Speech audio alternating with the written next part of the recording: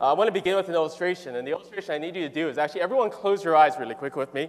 And so I know some of you guys play music, some of you might play sports and whatever it might be. And so imagine for a second, close your eyes, all right?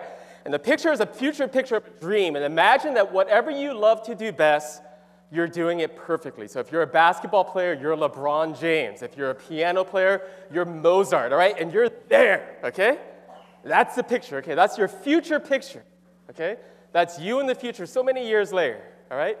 Now everyone, open your eyes, okay? So imagine for a second, okay, if that picture that you just saw, and you think of it like a dream, imagine if that was not a dream, but in fact you could actually see the future, and you say to yourself, you know what? If it was only true, how would you do your life differently? Wouldn't you do your life differently? Wouldn't you play the piano differently? If you were playing sports and stuff like that, if you knew that reality was true, wouldn't you play basketball differently knowing that's where you would end? Well, the beautiful thing about the Bible says this, is that we know where our end will be. Our end will be the kingdom. And so I'm only going to start with one verse. And sorry, this isn't working. There we go. The one verse I want to share with you this morning is this. So Mark 1:18 says this, "The time is fulfilled, the kingdom of God is at hand. Repent and believe in the gospel." And all God's people say, amen. So here's the thing, right? So the Bible says that the kingdom, right, which is the heavens, right, and the earth, and all these things that we realize that Mark gives a very short description, and Mark is the shortest of all four Gospels, and he's very choice with his words. And in this very quick verse, what he's doing is he's presenting a lot. So we're going to just begin with the kingdom. What does the kingdom mean for us? Well, the kingdom is the shalom. So I heard this year that you guys are focusing on shalom, which is to say this idea of not only the peace of God, but we could call it the flourishing of humanity, as I saw in a video that's been, I'm sure, shown to you guys. And so it's this reality of the kingdom of God being brought on earth. It's the flourishing of humanity in that particular way. The kingdom, right, the reign and the rule of God, it's the shaloming of God. To be able to say this, imagine for a second if we have a misunderstanding of the kingdom. So one of my very first missions trips, I went to Ukraine. And I was there and I was presenting the gospel. And I was presenting the gospel to this one girl. She came to Christ and she did the sinner's prayer. She came and all these different things. And so I started explaining to her. I was like, hey, guess what heaven's going to be like? Heaven's going to be amazing. And she was like, yeah, heaven's going to be amazing. She's like, Pastor, tell me more. And then she said to me, she paused for a minute. And I said, what do you think heaven's going to be like? She said, I think heaven is going to be like Disneyland. Now, you know what's fascinating is one, as the person said, I'm from Southern California. I used to work at Disneyland, in fact, and so I can tell you this. Disneyland is not like heaven. In fact, it's not even anywhere near close. And the reality is that heaven, as we consider it, not so much as an imagination, but what is heaven? Heaven is the perfect restoration of all that was lost by the fall. For some of you who know this, creation, fall, redemption, restoration, that restoration piece is to be able to say everything, right, that we see wrong in this world will be made right.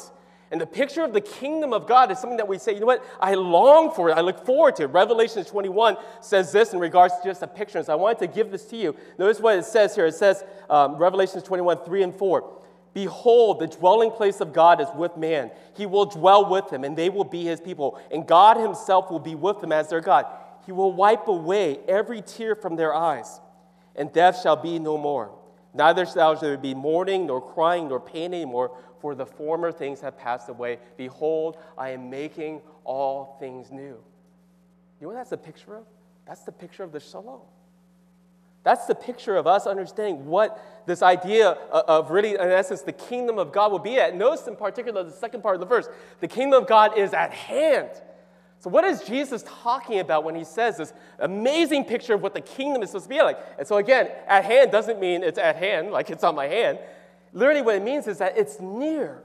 And what Jesus is actually doing in this verse, you know what he's saying? He's actually saying, you know what? It's like I'm bringing in, right, the present realities, right, of what the heavens will be like. It's like he's announcing for a second, imagine for a thing, this idea of rule and reign. He's saying there's a new sheriff in town. There's a new Lord. And in doing so, what he's presenting, again, he's reversing the curse. And this is exactly, believe it or not, what we pray in our Lord's Prayer. And for those of you guys who grew up in the church, you know that in Matthew 6, Jesus taught us a prayer. What was that prayer? It's called the Lord's Prayer. And let's see how well we know it. Our Father, which art in heaven. Hallowed be thy name. Thy kingdom come, thy will be done, on earth as it is in heaven. Give us this day our daily bread, and forgive us our debts, and lead us not into temptation, but deliver us from evil.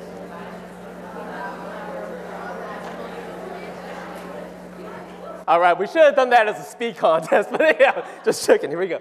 So guys, look at this really quick, right? Did you catch it when we pray in that prayer? We say, your kingdom come, your will be done on earth as it is in heaven. Do you hear what you're praying? You're saying, God, everything I imagine about the kingdom, everything that you tell me and reveal to me in the Word of God in regards to what heaven will be like, I'm praying, God, that in present reality here on earth as it is in heaven, and the people of God, in particular, you as the next generation of the people of God, what you come to realize is this, is what you're praying is you're saying, God, I want to see what heaven's going to be like here on earth. I want to see pictures of the kingdom now. This is what it means to believe in the shalom of God, to be able to say, you know what, let me see a glimpse of it now. And so what is it like? It's like when we sang songs of worship. You know what we're going to be doing in heaven? We're going to be worshiping around the throne of God, declaring again, He is the one who is worthy, declaring and worshiping God forevermore. That's a picture and a glimpse of heaven. To be able to love God perfectly, without distraction, without the idols of our heart, we're going to be able to do that perfectly. To be able to love one another, to be called in the city of God, to be able to love one another perfectly. The perfect reign and rule of Christ, beginning to be seeing it now. That one person who came to faith in Ukraine, a person coming to know Christ as their Lord and Savior. You know what you're seeing? You're seeing the reign and the rule of Christ go forward because one person is coming under the lordship of Jesus when they become a Christian. And you're saying to yourself, God, your kingdom come. Your will be done on earth as it is in heaven. C.S. Lewis in his novels, in particular Lion, the Witch, and the Wardrobe, it's kind of funny for a lot of reasons. One, you know, C.S. Lewis was a genius, but two, you might notice that his books actually were never meant for kids. In fact, it's kind of been noted historically, he actually didn't like kids. He never wanted it to be produced in the movie either. And so there are all these kind of taboo things where it's kind of funny that, you know, kids are drawn to the whole Narnia Chronicles. But there's a great picture of that idea of your kingdom come, your will be done on earth as it is in heaven that's actually presented in the movie. And we often miss this scene. So some of you guys who know the novels, you remember this particular thing where there's a snow queen, and that what it does is it represents everything about the fall, right? It's the frozenness. There's no life. There's nothing growing. And yet when Aslan comes into the picture, which is the picture of Jesus, which is exactly what Mark 15 is talking about, that the kingdom of God is at hand, things begin to change. And I'm going to apologize in advance. The clip I'm going to show you is a clip that shows this idea of your kingdom come, your will be done here on earth as it is in heaven. It's a clip from the BBC version, not the Disney version. So that's almost like I'm lying to you. But here we go. Follow with me, right? It's not as good, but it at least presents what Lewis was trying to present, and for all of us here to get what Mark 15 is teaching us. So watch this really quick as you consider what it means. What we're saying is, you know, the Snow Queen says, "What's that noise? I don't know what it's about." Well, it's life. The tundra is melting. Sin and its reign and its rule are beginning to become diminished under the reign and the rule of Jesus. We sang this, believe it or not, over the Christmas or you might have sang this over the Christmas holidays, the hymn, Joy to the World. If you don't know it, there's a great part of the third stanza I love, and I'm just going to kind of recite it really quick, and maybe you can help me at the end. The third stanza says this, Isaac Watts' kind of theology being presented, "No more let sins and sorrows grow, nor thorns infest the ground. He comes to make his blessings flow far as the curse is found, far as the curse is found." Do you see it? This is the kingdom. This is the shalom, right, of God being presented. That as far as the curse, as far as where we see sin and its effects, God is bringing in the kingdom through the work of His Son. The last thing I want to present here is just kind of going through the verse. Is really, in essence, what Jesus actually told His disciples. He says, repent and believe in the gospel. And so we might ask the question as we end here to think through this, like, well, what does it mean for us to kind of practically then demonstrate the shalom of God? How do we bring this flourishing of humanity? And Jesus actually teaches on it. He says, hey, you know what? Repent. And so let's talk about that. Repentance is what? Repentance is everything that was wrong in the fall, the effects of sin within our heart, we begin to see melt. And this idea then is our understanding of sin and its grappling of our hearts. When we repent, which is a 180-degree turn from sin, right, that our backs are turned toward it, we begin to show, really, in essence, how God made us to flourish. we begin to see, in essence, right, this idea that our hearts, right, do the things, right? It's the frozen tundra going to signs of life. It's the birds. It's the plants. Every time we repent, we show the new heart that God gave us. We demonstrate that God has shalomed us. The video on shalom talked about this idea of flourishing. Each person, relationship, group, system, business, family, nation, etc.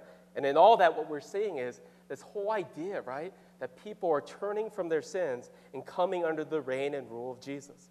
Well, why is it so important, right? It's important because the last part of it is to say this, is that we believe in the gospel, which is the second part of Jesus' command, in particular in terms of teaching his disciples about the understanding of the kingdom. And some of us, when we think about the gospel, we ask ourselves the question, well, what is the gospel? Well, Tim Keller has a very quick snippet of the understanding of how can we define it, and he writes this. The gospel is this: we are more sinful and flawed in ourselves than we ever dared hope believe. Yet at the same very time, we are more loved and accepted in Jesus Christ than we ever dared hope. It's this understanding that for God so loved the world that despite the fact that it was broken, that he gave his one and only Son to be loved, to be shalomed, we could even say to be flourished through the work of Jesus Christ.